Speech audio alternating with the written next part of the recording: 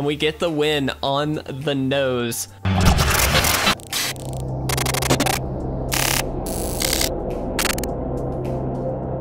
What's going on, guys? If you want to support our content and pick up this month's amazing Patreon rewards, you can do so at patreon.com/itresolves. If you're interested in custom playmats and sleeves, visit yourplaymat.com and use code ITRESOLVES10YP for 10% off your entire purchase. What is going on, everybody, and welcome to the third and final day of the Splendid Reclamation Challenge Week. I hope you guys are doing exceptionally well today. I hope you guys are getting ready for the weekend. Just really quick, let's recap the week because we've certainly had an interesting one. On Monday, we had Breaded and Fried with a very, very creative deck, but unfortunately no wins. And then on Wednesday, we had one of our winners from last week, Ender Seas, coming up with 2 wins. So Ender Seas, you are in the lead, but you're going up against the Last Orphan. That's right, the other winner from last week's challenge is also going to be testing out their deck building skills this week. I'm really excited for this one. It too is a Golgari list, the same as Ender Seas, but this is a little Reanimator focused, more so than potentially the Ender Seas list. So I'm really excited to try this one out. I think it's going to be quite good. We've got some really big heavy hitters, Deadfeast Demon, Kogla, the Titan Ape. I'm saying these names so well. Wrenn and Seven is in here. Some really awesome stuff. Cultivator Colossus, just amazing creatures, but it also packs a punch in the mid-range with things like Scute Swarm. We've got the Undead Butler as well as Stitcher's Supplier. These are going to help fill up our graveyard. And then Splendid Reclamation is kind of in here as the other target. So not only does this deck reanimate creatures with things like Diregraf Rebirth, but we also get to reanimate all of our lands, hopefully get a lot of triggers off of things like Scute Swarm, and hopefully take over the game in both fashions. So this is going to be a really interesting one. I'm really stoked to try this one out. The Last Orphan, thank you so much, my friend, for submitting this deck list. If your deck wasn't chosen, don't worry. You have plenty of chances. We're going to keep going with the challenge week for a while and just have some fun. But let's go ahead, guys. Let's send this through three games. And again, we got to get 3 wins to actually win the full week. So we got to go undefeated. If we get 2 wins,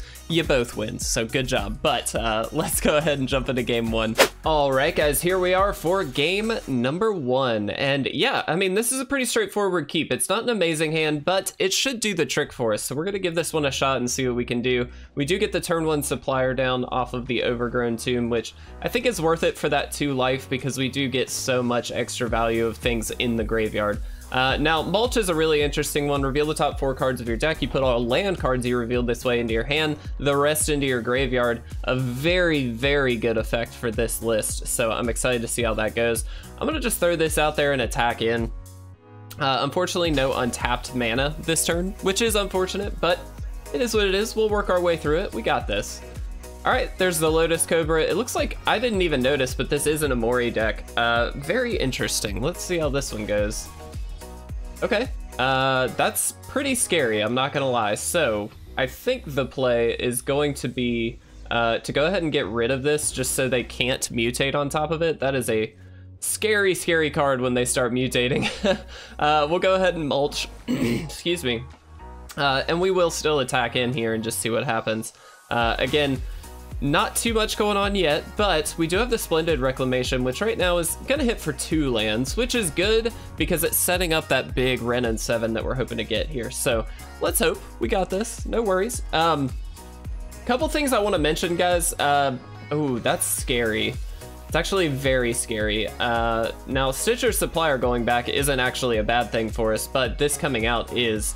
It just means it's gonna be very tricky for us to deal with. All right. Let's see. Now this does enter all the lands tapped, but I think we just go ahead and do that now. What this does is set us up quite well for the next turn. It could be a Dreadfeast Demon, or it could be Wrenn and Seven plus some other stuff. Depends how we want to play that. The Wrenn and Seven token, particularly not as good thanks to the Shore Shark here, which is a little unfortunate, but I do think it's worth going for here. The reason being we can also play that Stitcher Supplier and get an extra card down, which I think is very crucial for right now. So let's go ahead, let's fill up that graveyard first. And we're gonna get, for a 3 on Wrenn and Seven, we are going to get quite a large token here that hopefully sticks around. I don't have high hopes, though, given this is a mutate deck. So all they have to do is mutate onto this and bounce it if they'd like, but at least we have a blocker here. And there it is. There is the mutate.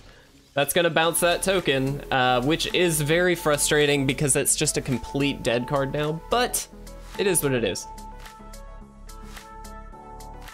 One thing to note, they are not drawing lands, which isn't in fact very good for us given that they've got 2 Llanowar elves. Normally it'd be great that they're not drawing lands just because, okay, there's not much they're doing, right? Well, they've still got quite a bit that they're doing. We will happily block here. Not worried about that. Let's fill up our yard just a little bit more. Okay, and we got a Diregraf Rebirth, which is very good. We can actually fight away this with the Kogla in our graveyard, hopefully. So we'll see how this goes. I really like that. That's very, very solid. Okay. I assume they're just gonna throw a Moria in hand? Sure. And they're gonna play it. All right, I like it. That's very good. Oh, very nice. Okay, well, let's do this first. So let's plus up the Wrenn and Seven. Let's fill the yard up.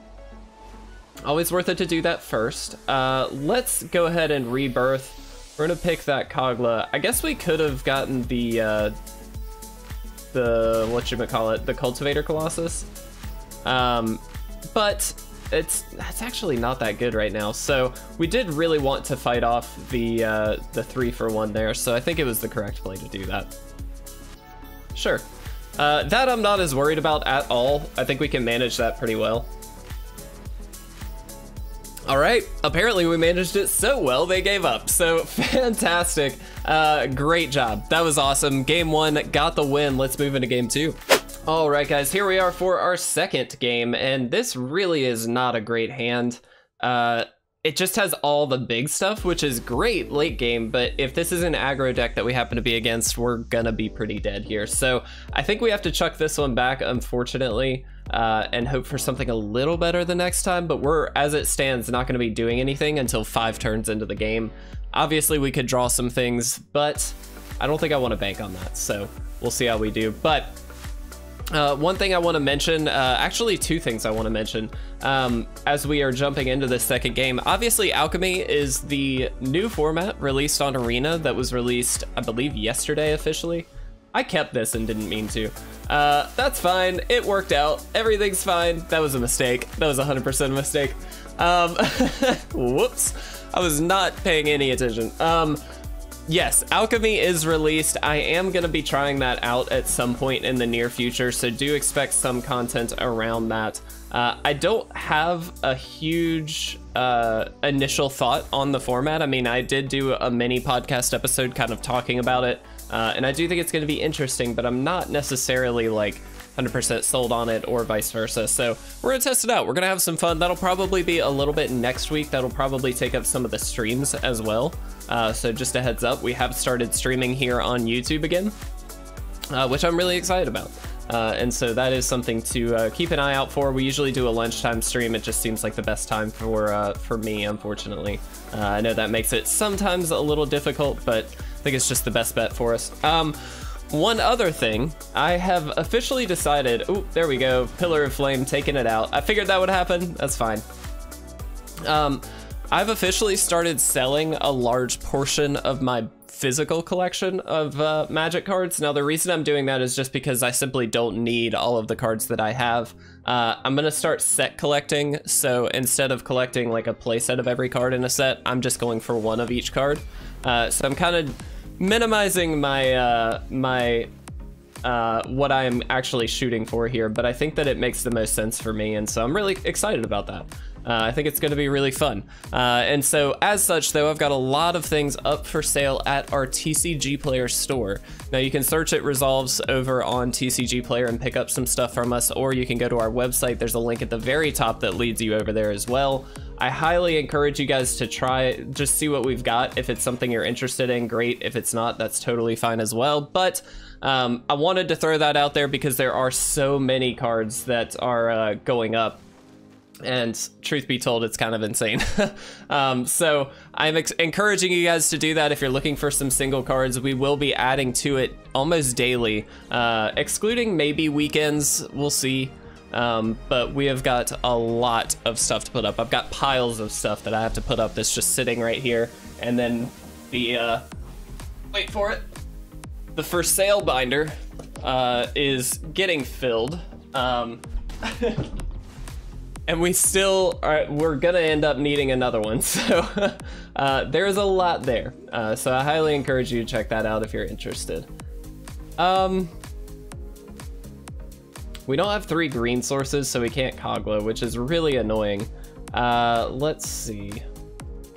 I think we just try for the Wrenn and Seven again and hope they either don't have a counter or another Stern Dismissal.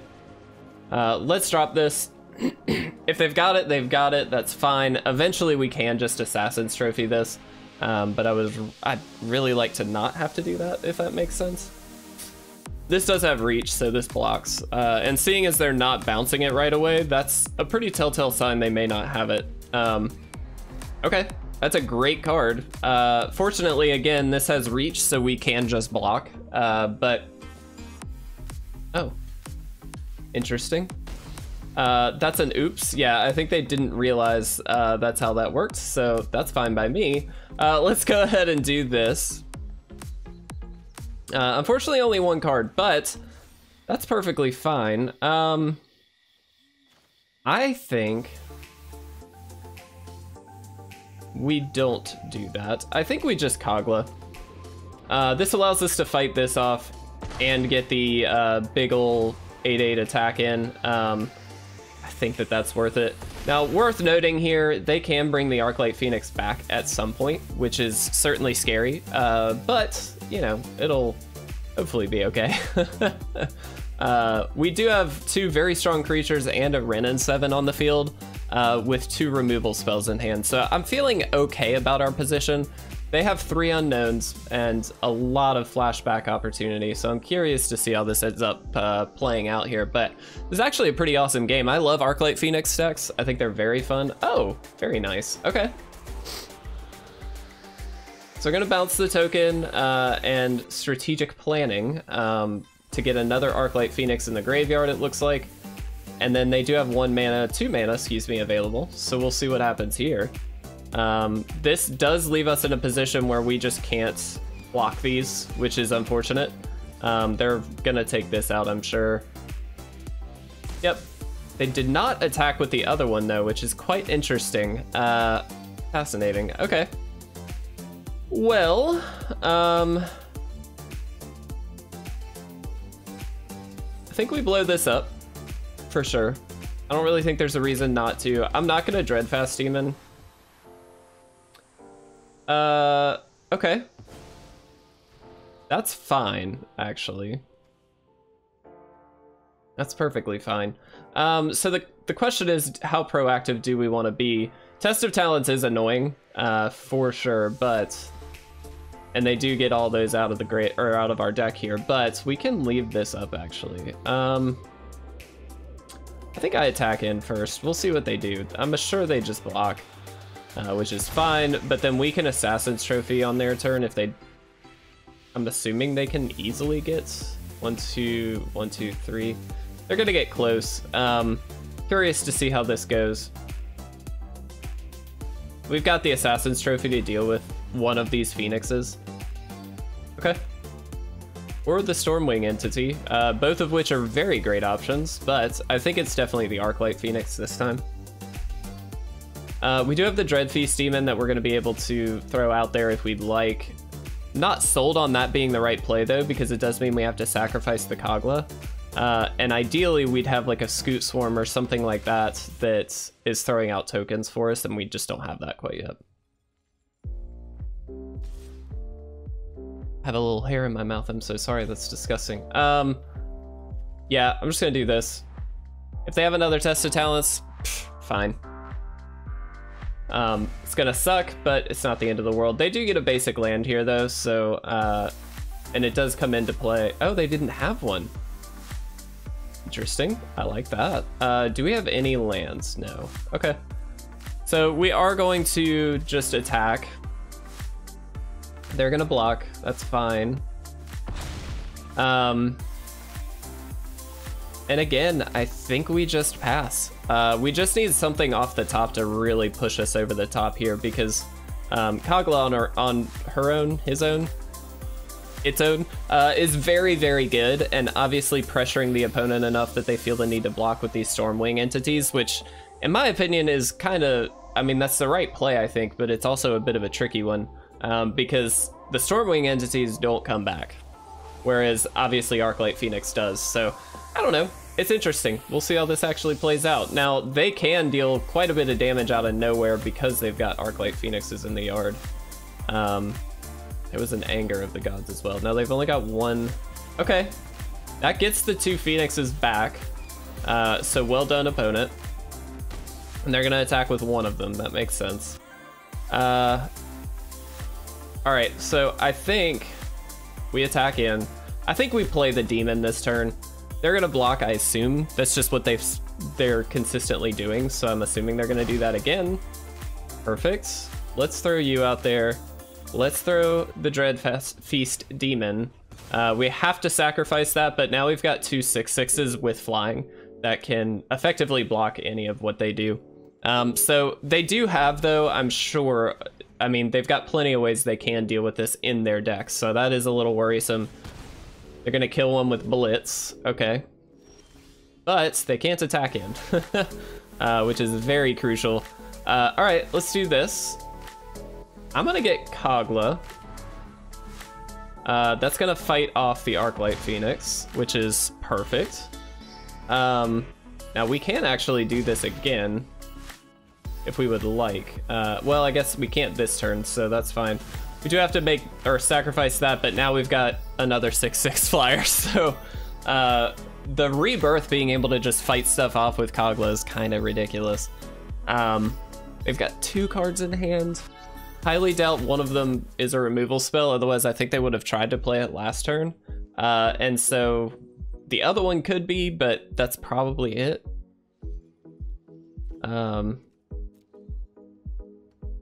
This has been a very interesting game. They've held in there pretty well. Okay, sure. Fortunately for us, that's not good enough, and we get the win on the nose.